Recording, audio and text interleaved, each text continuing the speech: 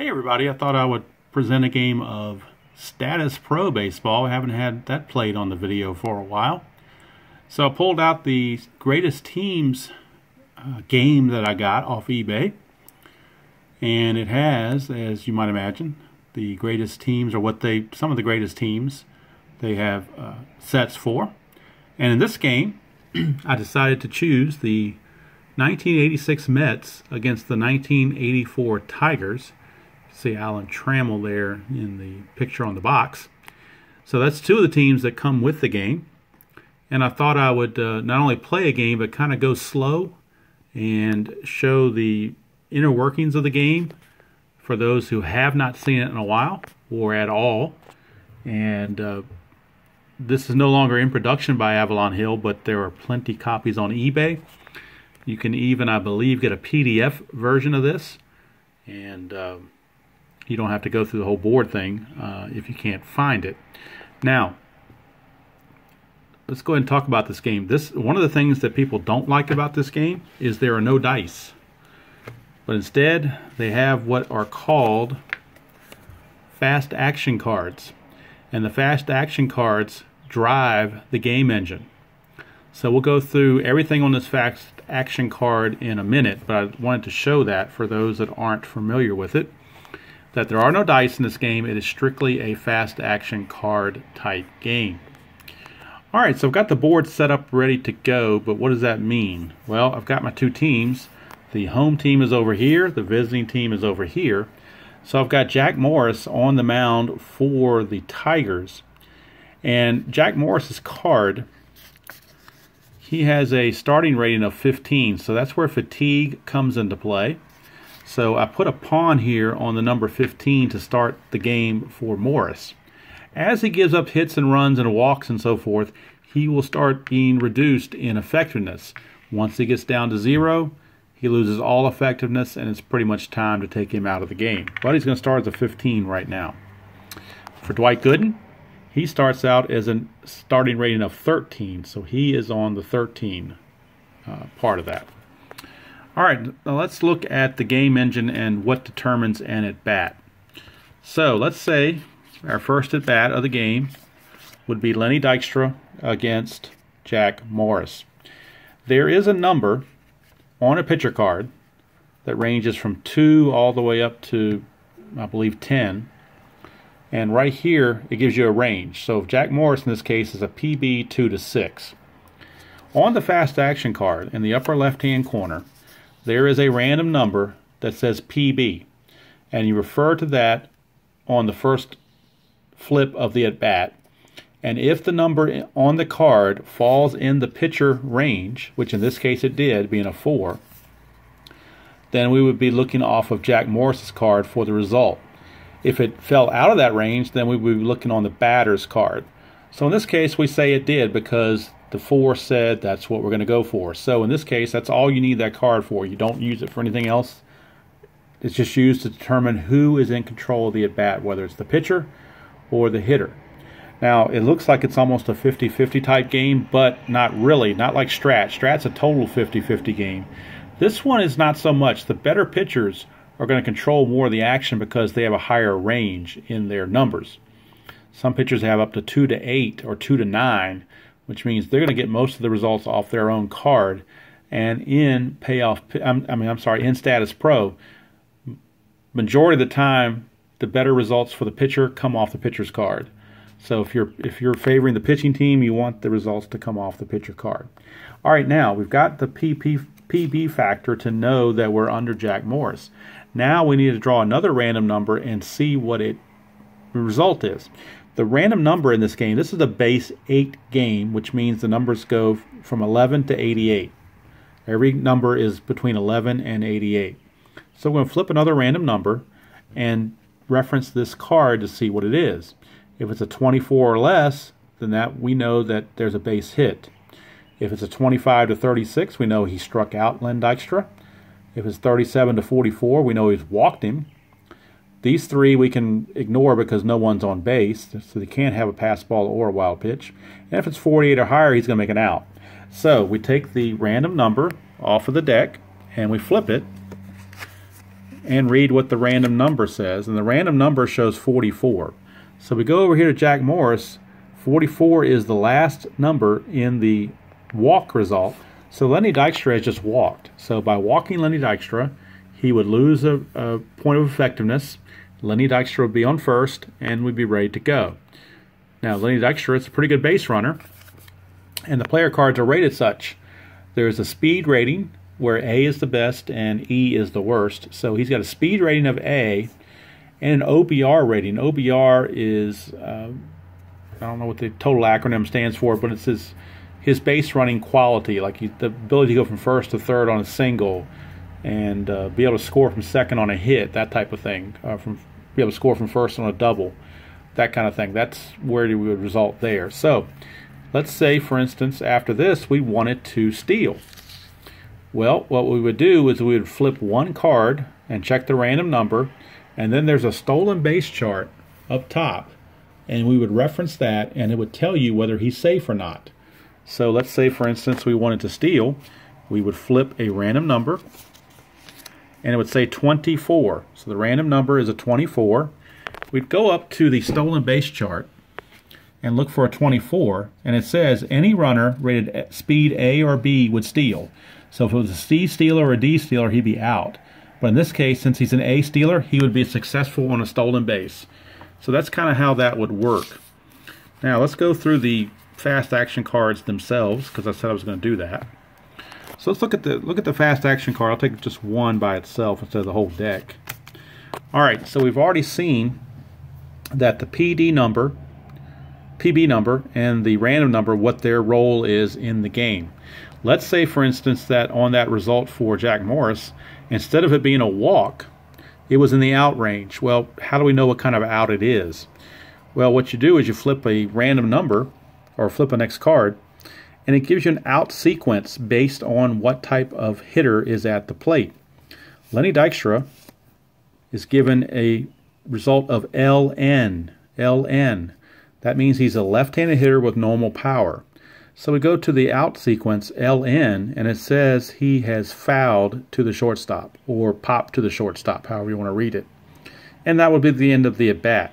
However, if there is an asterisk behind the number, that means there's a possible error on the play. Well, how do you check for an error? Well, you'd have to flip another card and see if there's an error or not. So we'll bring in the next card. And the next card, we go up here to where it says error, and it says none. So that means there are no error on the play. Now, most of the cards are going to have none written on them, but once in a while there'll be a range. So let me see if I can find one that has the range on it. Here we go. Had we flipped this, it would have said error 2 to 10. So that means if the player involved had an error rating between 2 and 10, he would make an error. And then you'd flip again to see if it's an error 1 or error 2, and there are charts, which I'll show you in a minute, that dictate what the result was from that error. But if there's no asterisk, you don't have to check that. There is a caveat, though. If the base hit comes off of the off the batter card result, and he gets a base hit, you still check for an error, whether there's an asterisk or not. So the rule book that comes with the game is pretty simple. I think it's 4 pages. It's pretty straightforward. It's very well written. Gives you basic play steps, basic play results. It tells you about stolen bases. It gives you miscellaneous results. It explains the pitcher reduction. It explains a little bit of the left-right element of the game, and I'll show that in a second. Well, actually, I'll go ahead and show it here. It says, when using this rule, and you don't have to, this is an optional rule. When using this rule, players should consult the variable factor for left versus right element chart. That's a big, long word for what they're talking about that. And this is the variable factor for left versus right element. So if a left-handed pitcher is facing a left-handed batter, an 11 through a 15 would normally be a hit for that left-handed batter, but if they're facing a left-handed pitcher, it's either going to become a strikeout, foul out, or so forth. Conversely, an 87 to 88 is normally an out, but if a right-handed batter is facing a left-handed pitcher, those turn into singles, either with a 2 base advancement or a 1 base advancement. And the same thing is flipped over for right-handed pitchers. If he's facing a lefty batter, that 87 to 88 becomes a single. But if he's facing a right-handed batter, and you can see the difference here, the left-handed batter against a lefty gets penalized up to 15. The right-handed batter only gets penalized to 12. So 11 would be a strikeout instead of a hit, and 12 would be a foul out to the catcher instead of a hit. So that's the way they do that. There are injuries in the game, so there's an injury table, and certain results in the game can send you to the injury table. Base running is already figured out for you. There are different charts based on the base running situation and how you have the infield, whether it's in or back, and it will tell you based on the result what happened. And also there's error ratings. Remember I said the error 1 or error 2 or error 3 or whatever. This tells you about the error ratings. And then if you get a guy on first base, you flip it over and there's a man on first, and you go through all those charts and so forth. There's also a clutch chart, and anytime there's a runner on base, then you could get a clutch defensive check, and they're called clutch defensive tables that you would check on, and each pitcher or each fielder is given a clutch rating. So let's look at Lou Whitaker. He's got a clutch rating of 4. So the higher number is the better number on that. So if we look at the clutch rating, it's done by position. So second baseman, a CD 4, clutch defense 4, he could possibly make a great catch of a fly out. He could turn a double play. Let's see here. He could make an error. He could field a ground ball but throw wildly to first. Great catch of a line drive. Different things. But a lot of times there won't be any result that happens. It'll be normal play because 43 to 88 under a CD4 says that no action occurs. But you can see here, if he was a CD1, then it would have to be a 12 to be a double play, but he's got a lot bigger range here, 21 to 26 to make that double play. So the higher CD numbers take care of that. There's also an unusual play, and this is where the injury chart can come in as well. They're called Z results for unusual play. And when that comes up, that's a random number or random card that instead of having a number on it, has the letter Z on it. And I probably should have taken the time to find one of those, but now I've got to search through the deck until I can find one. Or I may just have to forget it because it may take me forever to find one. And I don't want to lose what I've got going on with the video and lose what people were doing here. But just trust me, there's a Z value in there on these cards. But it only happens rarely because you don't want to have, obviously, unusual plays happening all the time, or else they would no longer be unusual. They would be usual. So the Z results, if you get one of those, then you simply go to this table, draw another random number, and read what it says. So say, for instance, it says here a 22, non-dome game is halted because of rain. Let's see here, 24, fan reaches out and stands for foul ball, obtain a new random number. 11 to 28, fan touches ball and umpire calls the batter out. 31 to 88, no play as neither fan nor fielder can reach the ball.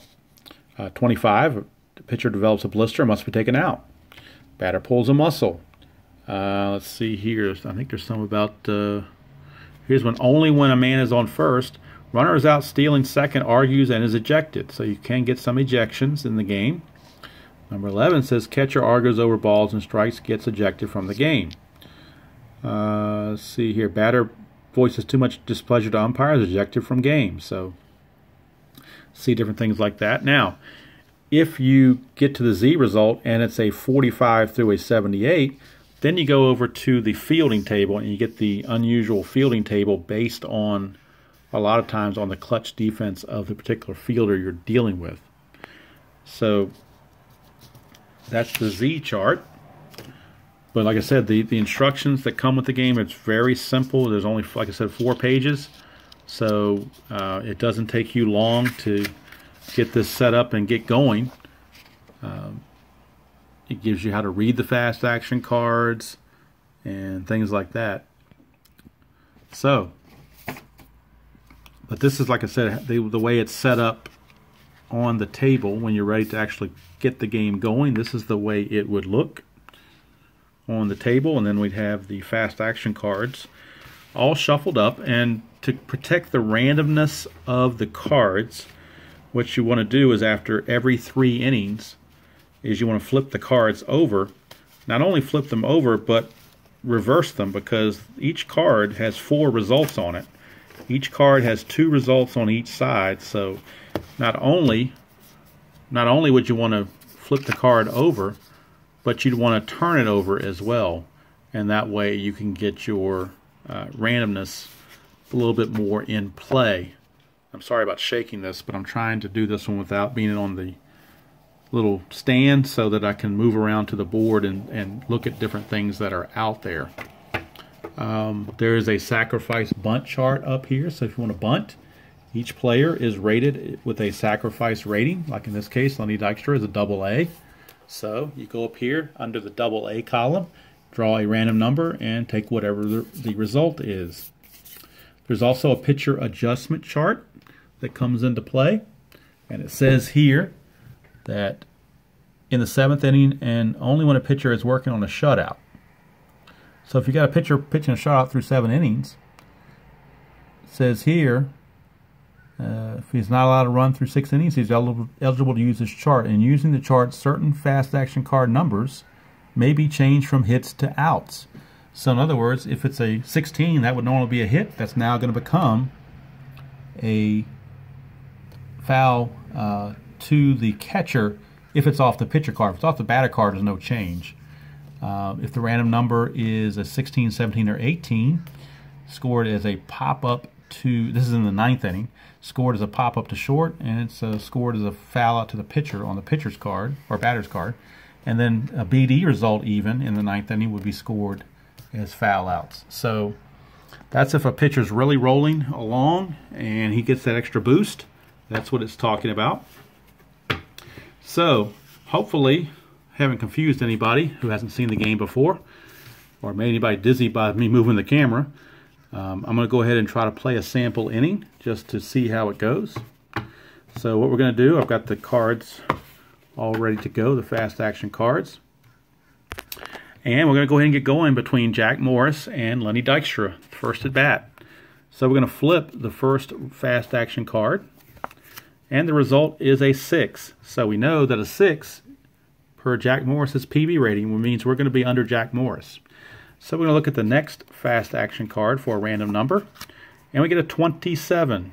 So we go to Jack Morris under 27, and we see that falls in the 25 to 36 range. So that means he just struck out Len Dykstra for out number 1. Now it's Wally Backman, the second baseman. So we start with another fast action card, and we get a 5. So a 5 again means we're under Jack Morris.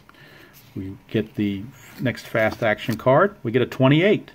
So 28 under Jack Morris, and that's another strikeout. So he has struck out both Dykstra and Backman. Third hitter in the order is Keith Hernandez. So we do another flip. We get an 8. This time the 8 says we are out of range because this only goes 2 to 6. So now the focus goes to Keith Hernandez's card. I got it roll on the brain with dice. We're going to flip a fast action card and reference that Keith Hernandez card to see what we get. So the flip is a 76. And if we look at 76 on Keith Hernandez, that's going to fall in his out range of 58 to 88. So we need to figure out what kind of an out it is. He is a left-handed normal hitter, left-handed hitter with normal power. So we're going to flip another fast action card and check the out sequence at the bottom. And the out sequence at the bottom, left normal, is a G3 with an asterisk. That means he grounded to first base. First baseman in this case is Darrell Evans. Well, Darrell Evans, since it's an asterisk, we have to check for an error. If we look at Darrell Evans' card, fielding card, as a first baseman, he is an E1. So if we flip the next fast action card, and on the error thing, here it says 4 to 10. If it says 1, then that means he made an error. If it doesn't, that means it's a good play. Flip is none, so that means that Darrell Evans would field that, take it to the bag himself, and the inning would be over. So that means we would go to the bottom of the first with no score, and Dwight Gooden would be on the mound. facing Lou Whitaker. So Lou Whitaker would get the first at bat. He's going to check Gooden, who is a 2.7 on his PB rating. But the PB result is an 8, which means control goes to Lou Whitaker. So we'll check the next random number. That's a 76. High numbers are generally outs. 76. It's going to put that in a 48 to 88 range, so that is an out. He is a left-handed hitter with normal power, so we're going to check the out sequence of the next card. And this one says everybody flies to left, so that would be a fly out to left no matter what kind of batter you were. So Lou Whitaker would be out. And now Alan Trammell, the batter. Trammell is a 5, so we're under Gooden because of a 2 to 7. So we're going to flip another random number. That's a 22. So we go to Gooden under 22, and that's going to be a single. 18 to 22 is a single. So in this case, Alan Trammell would fight off a good pitch, single to right field, and Dwight Gooden, he would lose 1 on his reduction rating because of that hit he allowed. So that, and we don't check for an error when the base hits off a pitcher card. I only do it when it's off a batter card. So that would resolve that at bat, and Kirk Gibson would be coming up. So Kirk Gibson, based on this next random number, may or may not have control. The random number is a 3, so that means we're under Gooden. And we see what the random number is going to be. Random number is a 37. So we go to Gooden, 37, 24 to 38 is a strikeout. So Gooden just struck out Kirk Gibson. So that's out number 2. It brings up Lance Parrish, the catcher. And the result is a 7, which is under Gooden. So 2 to 7 fits Gooden's criteria. It's an 87. All right, now this is where, had Lance Parrish been a left-handed hitter, he would get a base hit off of that variable factor chart, which is up here. But since Parrish is a righty and Gooden's a righty, the 87 is going to just be an out. Lance Parrish is a right-handed hitter with power. So we'll check the out sequence of a right-handed hitter with power. In this case, everybody grounds to first, but there is an asterisk, so Keith Hernandez has to make sure he makes the play. Keith Hernandez, as a fielder, has an E rating of 1. So again, this next result has to be a 1 in order for him to make an error. So even on this result previously of the 2 to 10, he would not make the error because he's a Gold Glove fielder. So I'm going to flip the next random number. It's probably going to say none, and it does. So that means Hernandez would make the play, and the inning would be over. And in fact, you would have to check for a double play had there been less than 2 outs. And that's based on the table. So on the table, a G3, we'll look at that, a G3 and a man on first. G3, man on first, infield halfway.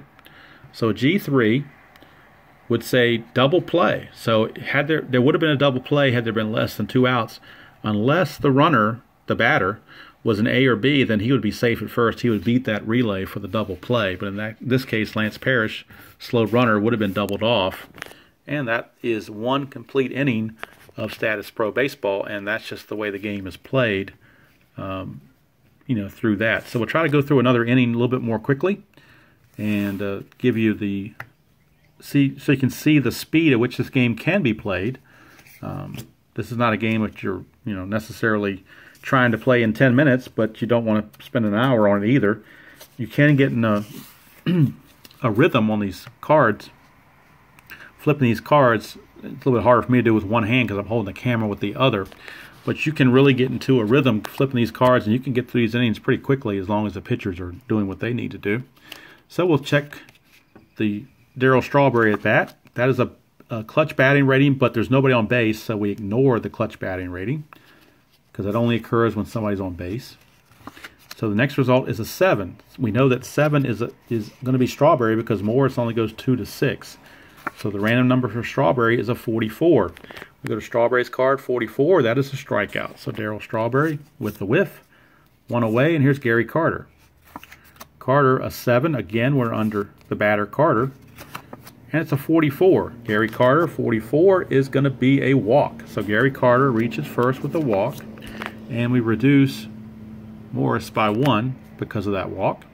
Brings up DH Kevin Mitchell.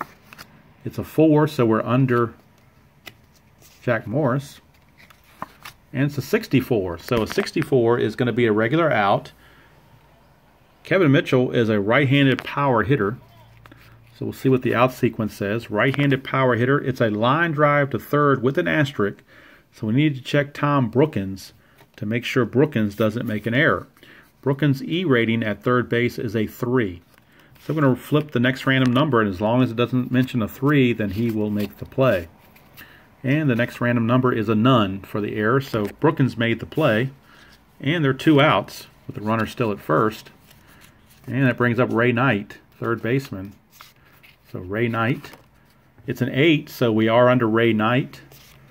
And the next flip's a 51, so we go over here to 51. Barely in the out range. He just missed a walk. So it's an out. He's a right-handed normal power. So we'll flip the right-handed normal power result. We get a GX6. Now the X means it's a fielder's choice more so than a double play. But there is an asterisk, so we have to check Alan Trammell to make sure he didn't make an error. Alan Trammell has an E rating of 3. So we're going to check and make sure this result is not a 3 or higher.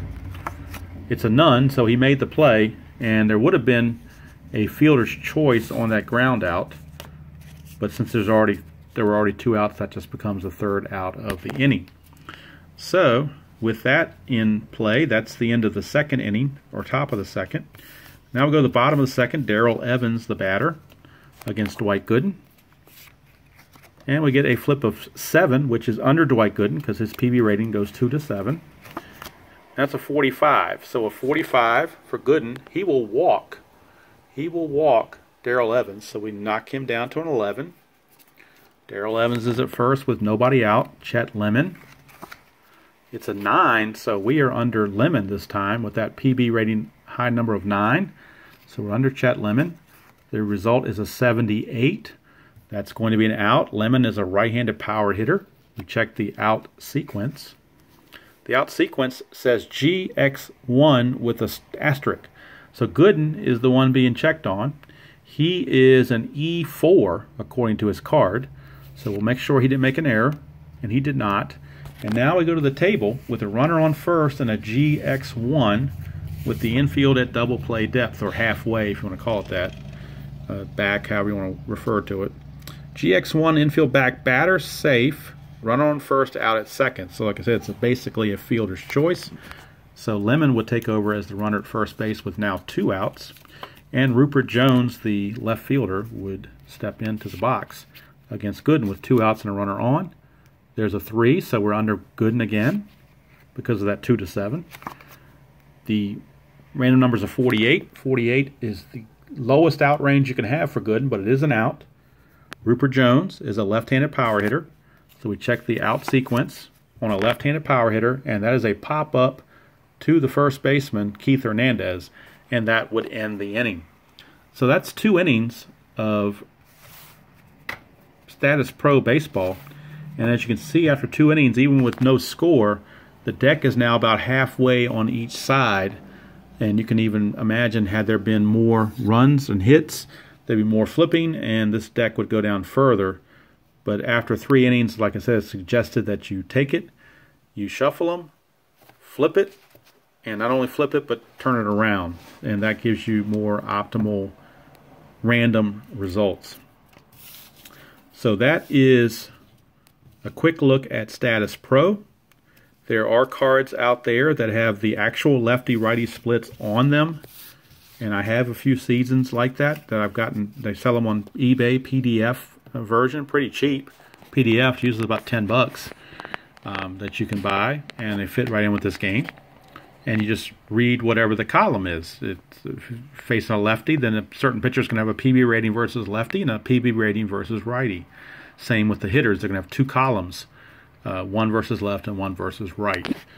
So that's an option there. There are plenty of regular cards like this that are available on eBay as well, the standard cards. So like I said, Avalon Hill obviously is not making this game anymore, but there is a strong Statis Pro community out there, and eBay certainly is reflective of that, with people selling primarily PDFs, but there are people out there that do the printed sets as well. They're a little bit more expensive. I think the printed sets are about $35 a season, where the PDFs are around between 10 and 15, I think, for the PDFs. You can also get, if you don't want to buy the actual game or can't find the game, you can get a PDF of the board and a PDF of the fast action cards that you can print out. So, you know, the community is still strong out there for this game. One of the things against the game, I guess, if you want to call it that, is there no dice. And, you know, most times I'm in the mood to roll dice, but when I'm want to have something a little bit different, the fast action cards, this game brings back memories, because I had this game back in the early 80s when I was growing up and a teenager. And I remember, in fact, it's the first baseball board game I ever had. I had some computer games, like Earl Weaver Baseball and so forth, but Statis Pro was the first board game I ever bought. I went in the toy store one Christmas, I think, and saw it on the shelf and checked it out. And there it was. So that brought back memories playing this over the years. And for anybody that maybe has done that in the past and hasn't gotten back to it in a while, check it out. It's a really good game engine. The results are very realistic. And really, one of the stars of the game is the board itself. It's really an interesting dynamic to have all these charts on the board and so forth. But the majority of the time, it's just going to be these fast action cards. Occasionally, you will need to reference the charts. But even that, once you've played a while, you'll kind of memorize the results. You'll know that a ground ball, or that a G4 with a runner on first is automatic double play. You'll know a GX4 is a fielder's choice. And you know a G4A means the batter's out and the runner's advanced. That's just little things you'll memorize over time. So that's Statis Pro. And a quick run through and my take on it. And hopefully, if anybody has not seen this game before or not in a while, you've learned something on this. And if it's piqued an interest, certainly check it out on eBay and see what you can find out there. And that's going to pretty much do it from here. I didn't want to take a whole lot of time with this. Just wanted a real quick run through of how-to and some of the inner workings of the game engine, just for those who have not seen it before or have seen it very little.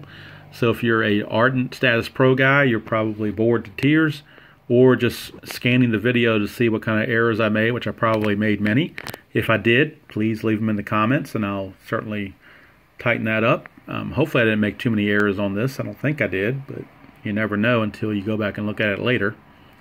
But that's going to do it from here. I'm going to go ahead and get going with something else, but I did want to put this out and give people another look at another game, because obviously games like APBA and Stratomatic get the most play on YouTube.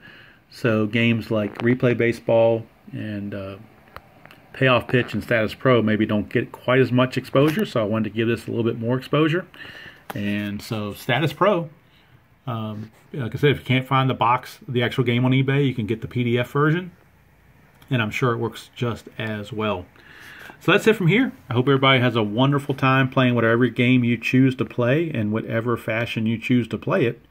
And I will see everybody down the road.